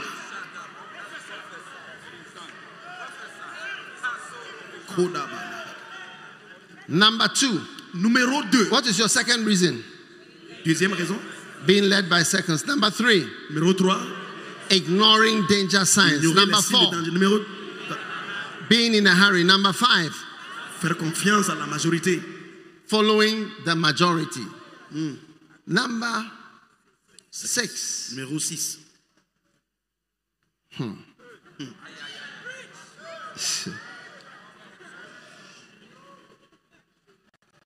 Being more open to secular words and advice than to spiritual words and spiritual advice. Être ouvert au conseil charnel au lieu d'être ouvert au conseil spirituel. Acts 27 verse 11. Being more open to secular and spiritual advice than to spiritual advice. Être ouvert au You are conseil. more inclined to listen to unspiritual, secular words than spiritual things. Tu aimes, tu es incliné à écouter des conseils séculiers, non spirituels, que d'écouter des conseils King James. spirituels. King James. King James. Change the version. Change la version. Now, Maintenant, nevertheless, the centurion believed the master and the owner of the ship more than those things which were spoken by Paul. le centenier écouta le pilote et le patron du navire plutôt que les paroles de Paul. Yes. Oui. Wretched men who listen to unspiritual advice. He said the centurion believed the things that were said by the master and the owner who doesn't know God. Unspiritual, the ungodly men who don't know God. He said he believed that one more than he believed what Paul said. La Bible dit que le centenier a écouté le pilote et le patron du navire, les gens qui n'étaient pas spirituels, qui ne connaissaient pas la voix de Dieu, plus que ce que Paul a dit. Wretched men who don't, you see, to be spiritually minded is life and peace. Romans 8. La Bible dit être spirituel dans tes pensées, c'est la vie, la vie. Romains chapitre 8. Romains chapitre 8. It said to be carnally minded is. That's why they're going to die. C'est pourquoi les choses dans le navire sur le you don't listen to spiritual advice. You believe the master and the owner. Verse 11. Verse 11. You believe the master and the owner more than the things Verset 11, le centenier a écouté le pilote et le patron du navire plutôt que les paroles de Paul. Apostle is speaking. Apostle is speaking. Apostle is speaking. And you rather throw his advice aside. Et tu as jeté le conseil d'apôtre quelque part. You believe the businessman or the lawyer. Tu crois l'homme d'affaires ou tu crois dans comment? You believe an unbeliever, a secular mind. Un avocat qui n'est pas croyant te conseille et tu crois en cela que le conseil de ton apôtre. Yes. Oui.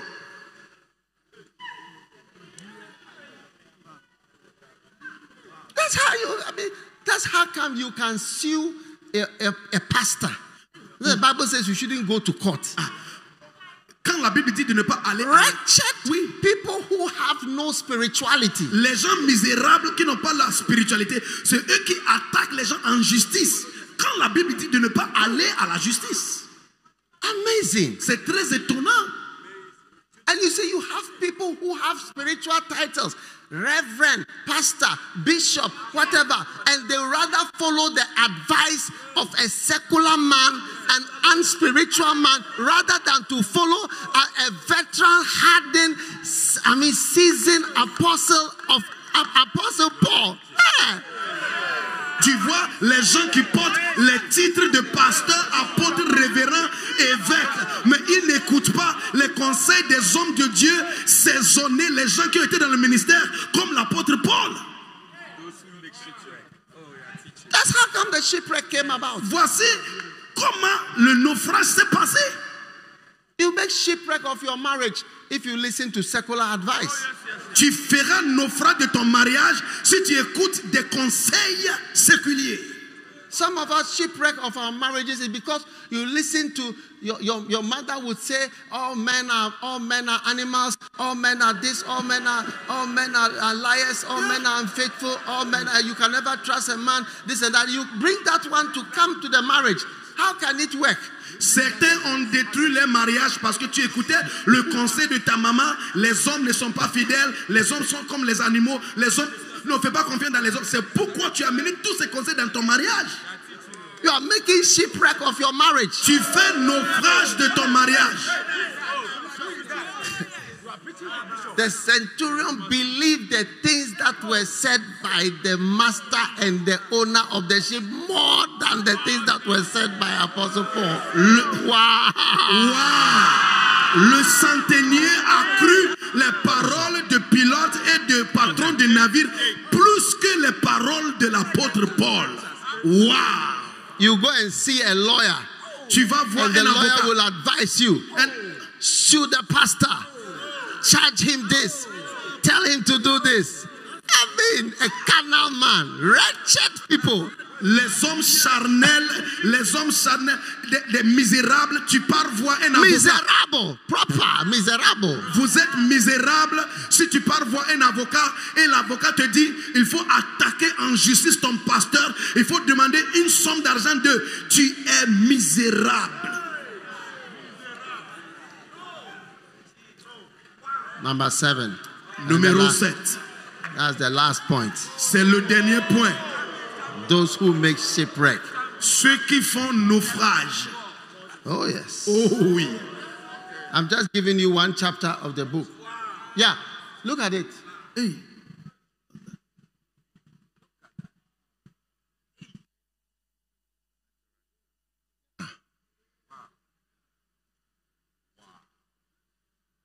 This is Saturn. Ça, c'est Saturne. Like you see it as a dot in the sky. But when they...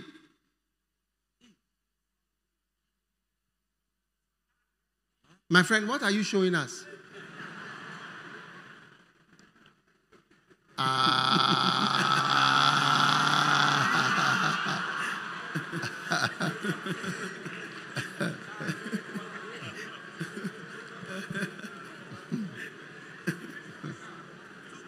Wake up. Is it too early in the morning for you? Huh? Yeah, so this is what it looks like from far. Let's see. Donc, this is what it looks like from afar. De loin, on voit Saturne comme ça. I want to show you the one. So this is, you can see it from afar. De loin, Saturne, la planète Saturne est comme ça. Yeah. Saturne. This many, many times bigger than the Earth. This is one of the planets. And this planet is in our solar system. Cette planète se trouve dans notre système solaire. Solar system means the system around the sun. Donc, notre système solaire, c'est le système du soleil, les planètes autour de notre soleil. You see, some of the moons, there are 58 moons in Jupiter. La planète Jupiter a 58 lunes. And some of them are far bigger than the Earth.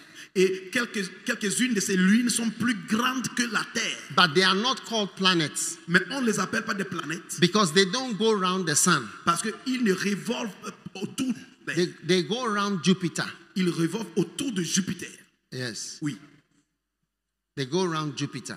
Ils revolvent autour. So that's why they are not called planets. C'est pourquoi on ne les appelle pas des planètes. They are bigger than Earth. Mais ils sont plus grands que la Terre. Yes. The moons of Jupiter. On les appelle les lunes de Jupiter. At first they thought there were only 4.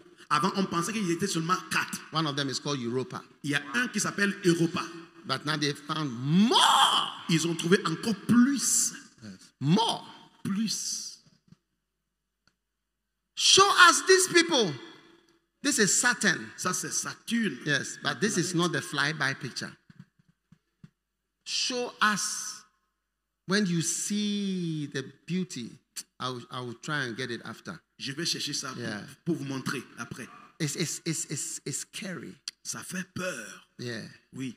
And all these things are out there. Who made them? Look at the rings. The rings are made of stones that are moving. The rings you see, they are rocks that are going around Saturn in this shape at top speed. Les anneaux. Yes, and it has formed a pattern. Les anneaux que vous voyez autour de cette planète, ce sont des rochers. Show it. Les rochers qui se déplacent à une haute vitesse. C'est ça qui forme les anneaux autour de la planète.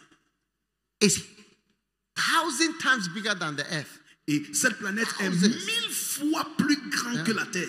It's in the sky. Et c'est dans le ciel. When you see it in the sky, it's just a dot like a star. It actually looks like a star. But you have to know how to... Do you know how to tell the difference between a star and a planet? Non. You don't know? Non. Sur la Terre, on voit cette planète petite comme une étoile. Mais ce n'est pas une étoile, c'est une planète. Yeah. Il y a une différence entre les étoiles et les planètes.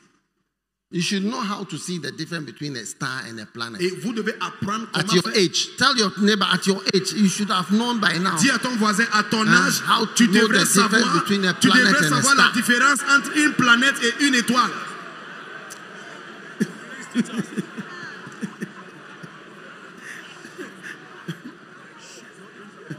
Yeah, this is the rings.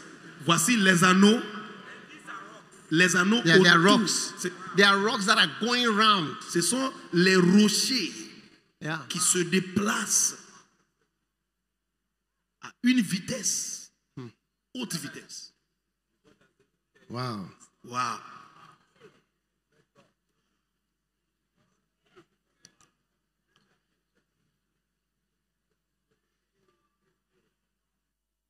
Number 7. Numéro 7.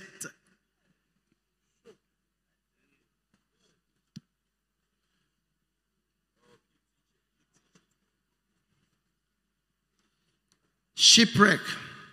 Naufrage.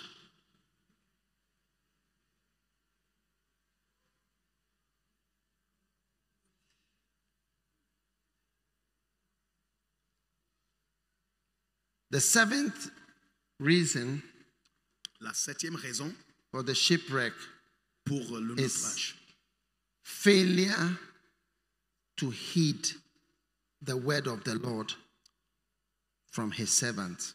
l'échec de ne pas écouter la voix de l'Éternel par son serviteur. Yes. Failure to heed the word of the Lord from his servants. L'échec de ne pas écouter la voix de l'Éternel par son serviteur. As the season was well advanced, verse 9, and time had been lost, navigation was dangerous, for the time of the fast was past. Paul warned and advised them. Are you there? Acts 29, verse 10. Verset 10. King James. He said to them, men, I perceive. This is a clear word he gave them before they started. Même avant de commencer le voyage, Paul a donné un avertissement très clair. Men, Ô hommes, says. He even showed them respect. Says. il les a montré un respect en disant ô messieurs. He stood up and showed them respect. He said, sir, I perceive. Il s'est levé, il a dit homme, This je vois. voyage will be with hurt Cette navigation and much damage. ne se fera pas sans péril. Not only to the lading and the ship, but also of our lives. Non seulement pour la cargaison, le navire, mais encore pour nos vies. He was given a clear word, Il donnait des paroles claires, but he failed to listen. mais ils n'ont pas écouté. One day, one of my pastors, he came and said that God has told him to start a church. Un jour, un de mes pasteurs est venu me dit que Dieu l'a dit de commencer une église. And I told him, where has the Lord told you to start the church? Et je lui ai demandé où est-ce que l'Éternel t'a dit de commencer l'église. Because it was in a small city in Europe. Parce que c'était dans une petite ville en Europe. And I told him, Et je lui ai dit, sir, monsieur, I perceive, je perçois put my scripture there, I perceive that this voyage que cette will voie be with hurt, sera avec des with périls, hurt and much damage, avec beaucoup de dommages. not only to the lading of the ship, but also of our very life will be affected by this thing. Non seulement pour le cargaison, pour le navire, mais encore pour nos personnes. Sir, Monsieur, I perceive monsieur, at this voyage, what you are going to start je perçois que ce que tu is veux going commencer, to cause a lot of hurt. ça va causer beaucoup de blessures. Because I said, you've been the pastor here for 5 years. Tu as été pasteur dans cette église pour 5 ans. Everybody knows you here. Tout le monde te connaît dans cette ville. What you are going to do is going to cause a lot of hurt Ce que tu veux faire va causer beaucoup de blessures, and damage. beaucoup de dommages. And I said to him, Et je lui ai dit, you are even related to me. tu es même ma relation. It's going to be worse. Ça sera pire. It's going to bring hurt. Ça va amener une He blessure. would not listen to me. Mais il ne va pas m'écouter. And today, Et aujourd'hui, the person is not even in the ministry. la personne n'est Doesn't plus want to be in the ministry. dans le ministère. Because much hurt, much damage Beaucoup de blessures, beaucoup de has taken dommages place. Yes. ont eu lieu. And you can see clearly a person is made shipwreck of his faith. Tu vois clairement que cette personne a fait un naufrage de ça. You know, I may not be a prophet. Peut-être I je ne suis pas believe I'm a prophète. prophet. But I'll tell you that God speaks to me about people that are with me. Mais je vous dis la vérité que Dieu me parle concernant les gens qui sont avec moi. Yes. Oui. Many times Beaucoup de fois, la plupart He du temps, shows me things. il me montre les choses. Oh yes, I perceive. Je I said, perçois. don't do this. Ne fais pas ça. It will not go well. Ça va pas réussir. It will not go well. Ça va pas finir bien. But you see, we don't listen. Mais les gens n'écoutent pas. We don't listen. Les gens n'aiment pas écouter. What you are doing, this is how it will be. Ce que tu fais, ça va terminer One par... day, a pastor came to see me. Un jour, un pasteur est venu me voir. He said he's Il a dit, going to start a church il veut commencer une église. and he's going to do something. So I explained to him, I said that in this church, all the guns all the long distance guns, the long range guns, are pointed in this direction. Et je lui ai dit, dans cette église, tous nos fusils, les fusils de longue range sont pointés dans cette direction. What you are going to do, it means you are going to stand at the place where the guns are directed. Et je lui ai dit, ce que tu veux faire là, ça veut dire, tu veux aller te positionner devant là où se montrent les fusils de notre église. When the guns start firing, those who forget, those who leave you, those who this, you will be right in line. Don't say that now you have been ostracized, you've been set aside, no one is your friend, nobody loves you, no one. Don't say that. That's what you do this, and then you will say that now it looks like this church, if you leave, you can't leave. If you go, they will say this, they will say. I said, what you are going to do, you are going to spoil the church. Je lui ai dit, là où tu veux te positionner, nos fusils sont en train de regarder là-bas. Quand on commence à tirer, ceux qui oublient, ceux qui vous accusent, ceux qui vous ont, quand on commence à tirer, tu vas dire maintenant qu'on ne t'aime pas, nous sommes en train de te critiquer, mais ce n'est pas comme ça. One of these fellows, I told him, I said, go to another town, another big city where this, because you have been here. You've been here. So when you come here, you are in other words, you are saying that this is an alternative. J'ai dit à un pasteur, je lui ai dit, il faut aller à une autre ville pour commencer. Parce que tu as été ici pour longtemps. Si tu commences ton église ici, tu es en train de dire aux gens que mon église est une alternative. It's an alternative to your place. Mon église maintenant est une église alternative à votre église. That's what Jeroboam did. Et voici ce que Jéroboam a fait. He made altars in Dan and Bathsheba also, and told the people, don't go to Jerusalem. This is an alternative worship center. Jéroboam a maintenant bâti des altars à Beersheba et à Dan, et il a dit aux gens, il ne faut pas aller à Jérusalem, vous pouvez rester ici pour sacrifier à l'Éternel.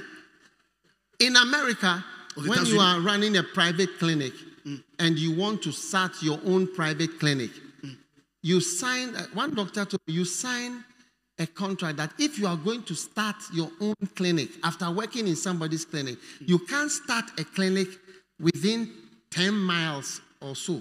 Is it 10 miles? Dr. Kam, this is a doctor who works in America. Oui, yeah? C'est un médecin qui travaille aux États-Unis. Well, you have to sign a non-compete with the people that employ. A non-what? Non-compete. Write it down. Non-compete. Il faut écrire. Sign a non-compete. Tu vas signer. You will sign a non-compete. That I will not compete with you. I'll never do a church that will compete with the church that you are from. This is a secular. You have to sign a non-compete. Non-concurrence. Oui. You have to sign a non-compete. Thank you. You have to sign a non-compete. And you must stand by it. Non-compete means what? Means you are not going to compete because by virtue of the fact that they were the ones who employed you, you didn't know anybody there, you didn't know anything, they employed you, you have through their clinic have had relationships with the patient, you are working for them. And they were the ones paying you and they set you up. So it is unreasonable for you to, if you wicked, if you are unhappy and you are leaving, you cannot relate with their patients. So non-compete and 10 miles, 20 miles, so that you will be clear. Okay, go and start with other patients that you meet 20 miles away. But not where you compete with the patients that they have set up for you to relate with. Donc, en médecin aux États-Unis, si tu es médecin et tu travailles dans une clinique privée, quelque chose se passe et tu veux quitter, tu vas signer ce qu'on appelle non-concurrence. Si tu signes ça, ça veut dire que quand je vais quitter cet hôpital, je dois commencer dans, disons, plus de 20 kilomètres en dehors de là où j'avais commencé. Parce que c'est cet hôpital qui t'a aidé. C'est eux qui t'ont payé. C'est à travers cet hôpital que tu connais tous tes patients. Donc tu ne peux pas aller commencer ton hôpital à côté. Non. Stand here. So, have you worked for somebody in his clinic before? Oh, yes. As-tu travaillé pour quelqu'un dans sa clinique? I worked, for 15 years of my life in Memphis with one particular guy. So he was working in were you the owner of the clinic? No, I was not. The clinic was there before you came? He was there. They set up everything, scopes, patients. I just arrived I had a salary. And then as you were working there, all the patients became your friends. Yes. They even liked me more than the boss. Donc, j'étais embauché à une clinique, j'ai travaillé là-bas pour 15 ans et je suis arrivé là-bas, tout était déjà là. Yes. Toutes les machines sont déjà là. On me paye. Et même les patients m'aiment plus que même le patron de cette So clinique. if you had started a clinic maybe at the next street, could some of the patients have come to you? Oh, completely. They would have come to me. Especially because the boss was very busy, so I had a lot of relationships with them, including my own church members who came. But I was not allowed, unless I set up 20 miles away, I was not allowed to relate with them as my patients. Yeah. Si j'avais quitté cette clinique-là, tous les patients allaient venir vers moi parce que je connais tous les patients. Hein? Même les membres de mon église étaient en train de venir. Mais si je voulais quitter, commencer, je devais aller 20 km plus pour aller commencer. Yeah. None competes. Because it means that if you were to start your Practice. clinic nearby, it means you are killing his clinic because Exactly. all the patients who were coming to him, whom American government was paying insurance for them to come to him, they will no more pay his clinic, but That's they will now be paying you. Yes. Ça veut dire que s'il avait commencé sa clinique à côté, tous les patients vont venir commencer. Et puis il va tuer la clinique d'où il a quitté. Et ça veut dire que les États-Unis même ne veulent pas payer cette clinique-là, l'assurance pour les gens qui viennent. And it is actually based on previous happenings. They collapse the owner's clinic for their own clinic. Especially as some people have that mind. So they set up and they relate with the people just knowing their mind they're about to leave. They make the connections firm and then they go. Et ce qui se passe maintenant, c'est à cause de quelque chose qui s'est passé auparavant. Les gens ont commencé les hôpitaux, les autres sont venus travailler et puis ils ont quitté en créant de bonnes relations avec des patients. Et puis ils ont fait tomber l'hôpital pour commencer un autre hôpital. Yes. Wow. Wow. Non-compete. Non-concurrence. Tu vas signer. Amazing. C'est très étonnant. Oh, you see, this is the cause of all these troubles. That's why we teach those who leave you, those who forget, those who are, because it's all in an effort to help us to have stable congregations and stable churches, not people that are collapsing our churches. Voici la raison pour laquelle on enseigne ceux qui vous quittent, ceux qui vous accusent. Pourquoi? Parce qu'on veut avoir les églises qui sont bien établies. On ne veut pas avoir une situation où les gens font tomber les églises que nous avons déjà établies. Wow. Wow. 7 causes of shipwreck. I think you will not forget it. Je crois que vous Stand to n'allez your pas feet, everybody. oublier les 7 causes de naufrage. Restez debout tout le monde.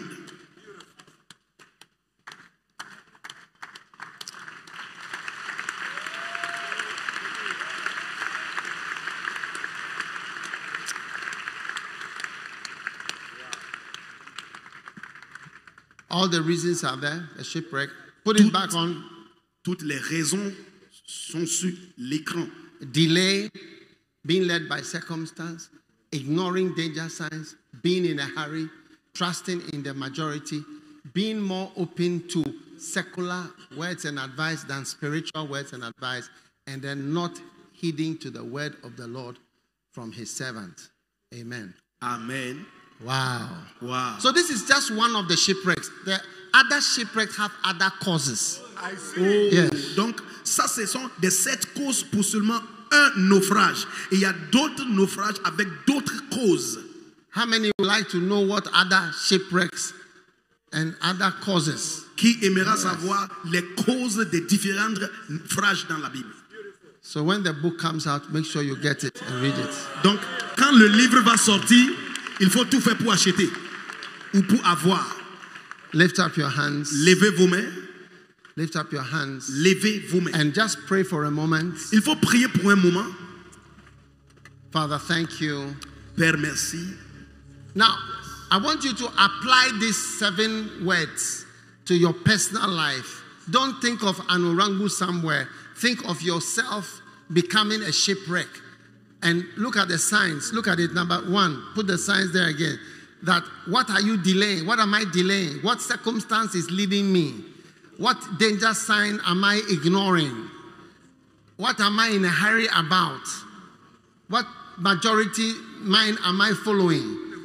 what type of secular words am I rather listening to more than the spiritual words and advice that I'm receiving? And what word of the Lord, of the servant of God, has been given to me that am I not listening to or following in a certain way? Lift your holy hands to Jesus. Levez vos mains. Il faut prier. Il ne faut pas penser à quelqu'un. Applique tous les points à toi-même. Demande-toi, est-ce que je suis en retard? Est-ce que je suis dirigé par des circonstances? Est-ce que j'ignore les signes de danger? Est-ce que je suis pressé? Est-ce que je fais confiance à la majorité? Prends tous les points. Applique ça dans ta vie. Il faut prier. Au nom de Jésus. Au nom de Jésus.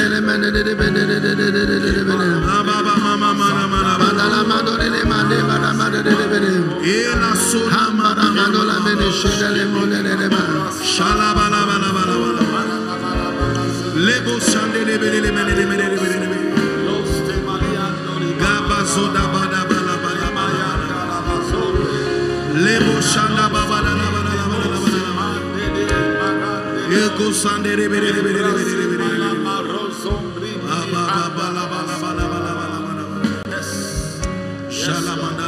Father, we are thanking you. Père, nous te remercions. We are thanking you. Nous te remercions for your word to us this morning. Pour ta parole vers nous ce We are matin. grateful. Thank you. Nous sommes reconnaissants. Thank you for speaking clearly to Tu us. nous as parlé In the clairement. name of Jesus Christ. Au nom de Jésus-Christ. Pray. Nous Amen. avons prié. Amen. You may be seated. Asseyez-vous. Take out your offering. We are going to have a break. Prenez vos offrandes. Now. Nous aurons une petite It doesn't look like time has gone by, but a lot of time has gone by. It's 10 o'clock. Il est déjà 10 heures. Yeah. Il est déjà 10 heures. Incroyable.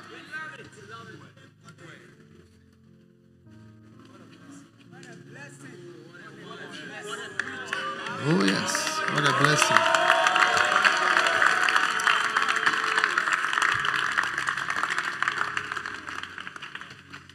Do you see my hand? Vous voyez ma main? When I lay my hands on you, Quand je pose ma main sur toi, when I lay my hands on you, si je pose ma main sur toi, there's a word il y a une parole that is going to come into your life, and that word is send or sent. Une parole s'introduira dans ta vie. Cette parole, c'est envoi ou envoyer. Send or sent. Envoi ou envoyer. May God send you. Que Dieu t'envoie. How many would like to be? Can you send children? Est-ce que tu peux envoyer des enfants? No, can you send little children? Est-ce que tu peux envoyer des You petits can't enfants? send them anywhere. On ne peut pas You les have envoyer. 10 years old, go to town, get a visa, open a bank account. Tu ne peux pas envoyer un enfant de 10 ans d'aller en ville, commencer, ouvre un compte bancaire, avoir un visa. Non. The word send is a word that apostles use. Le mot envoyer, c'est un mot que les apôtres utilisaient, And employaient. the word sent Le mot, makes you qualified. le mot envoyer te qualifie. Qualified Te qualifie to be sent. d'être envoyé. Yes. Oui. There's something good about you. Il y a quelque chose de bon te concernant. May God minister to you apostolic anointings and graces. Que Dieu fait tomber sur toi In the la name of grâce Jesus Christ. apostolique au nom de Jésus-Christ. Amen. Amen. Everybody take out an offering concerning being sent or sending. We are going to go for a break, morning break, and then we'll come back. Prenez une offrande concernant être envoyé ou envoyé. On va prendre une petite pause, on va retourner.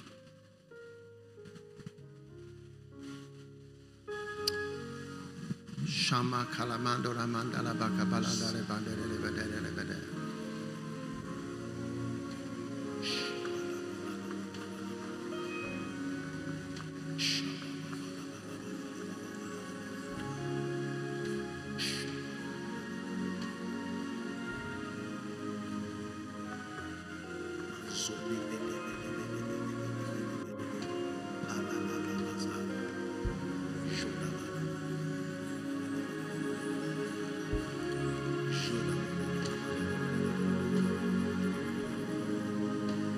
Instead of making shipwreck Au of lieu your faith, de faire naufrage de ta foi, you are going to enlarge. tu vas avoir l'expansion.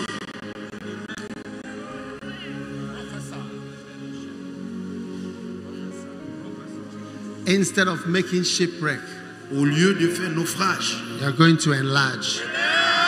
tu auras l'expansion. Enlargement. L'expansion. I believe God for enlargement. Je crois Dieu pour l'expansion. In the name of Jesus. Au nom de Jésus. Father, we thank you for every seed Père, merci pour that toutes we ces are semences sowing que nous today. semons aujourd'hui. Bless the lives of your children Bénis les vies de tes enfants as we give today. comme nous donnons aujourd'hui. In the mighty name of Au Jesus. nom puissant de Jésus. Amen. Amen. God bless you. Ushers, receive the offering. Que Dieu vous bénisse. Prenez vos offrandes. Those of you in front, come. Ceux qui sont Just devant, put your offering in the front here. ceux qui sont devant, Those nearer the front, just come.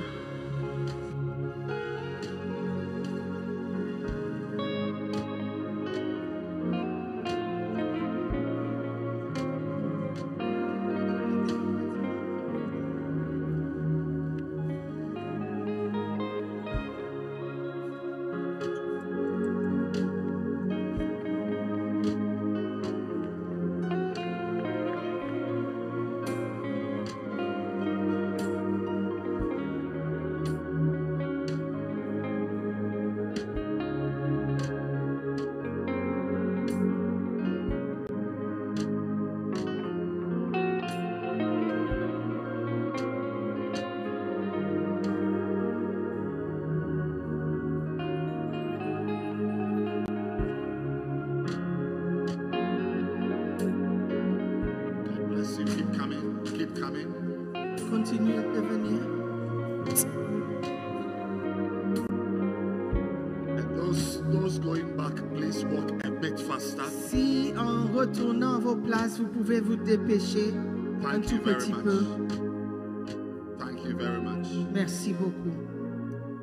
Thank you very much. Merci Keep coming. beaucoup. And the ushers at the back, please Si les placeurs derrière peuvent aussi make se sure dépêcher. you go everywhere. Those who are standing should all give their offerings. Permettez à tout le monde de donner leurs offrandes. Let everybody have a chance to give. Que tout le monde puisse donner une offrande.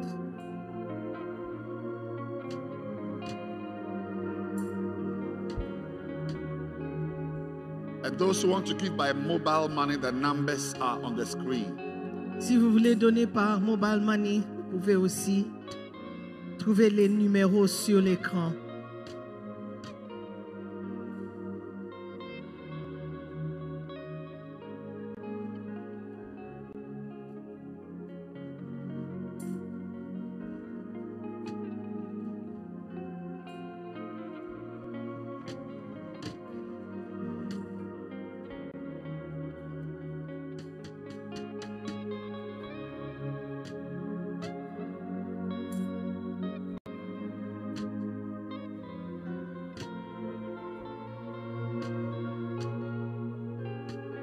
God bless you. Keep coming. Que Dieu vous bénisse. Keep coming.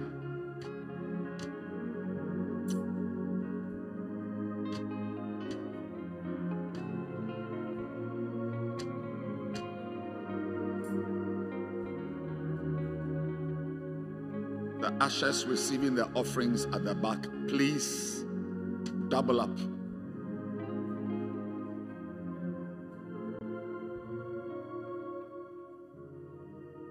And I want to kindly ask that we remain seated so that we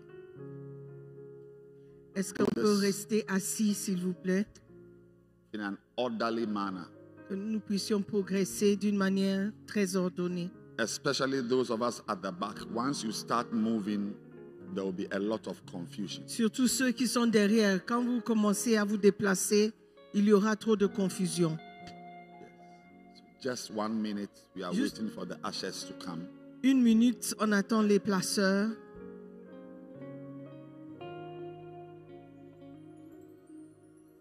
The board members, please. Si les membres du conseil peuvent sortir. Sortir.